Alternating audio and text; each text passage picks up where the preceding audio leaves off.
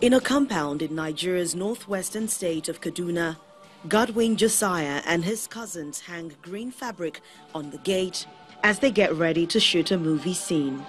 Using a smartphone and a tripod made from a broken microphone stand, they start. These days, sci-fi films are made using sophisticated software, but the films created by these boys are everyday recycled items, and their works have catapulted them into social media darlings. The main aim was not for our stuff to go viral. We just wanted people to see that, okay, there are kids in Kaduna doing something different. So that was just the main aim. So it all of a sudden just happening, it blew our mind. It made us happy. The critics, as the crew of 8 call themselves, made their first film, Redemption, in 2016.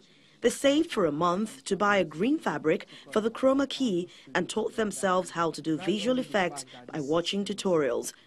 Battling slow internet and power cuts, they created a tale about 2 boys who create an organic biofuel. The student filmmakers have found an ancient sci-fi. Their 20 short movies, which are up to 10 minutes in duration, are mostly about superheroes, aliens and supernatural powers. No costs are involved as they do everything themselves, but they have to keep their work short.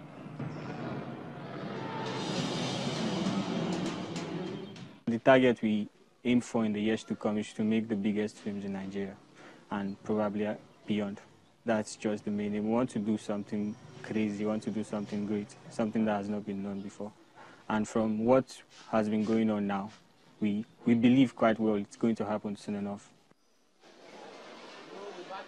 The boys say they're working on a new film. The funding campaign has amassed donations of about 2.1 million naira, and they are on their way to upgrading their equipment.